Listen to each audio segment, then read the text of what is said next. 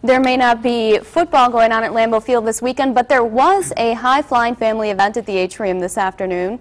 It was the annual Great Paper Airplane Toss. The first airplane to toss was free. Each extra one cost just 25 cents.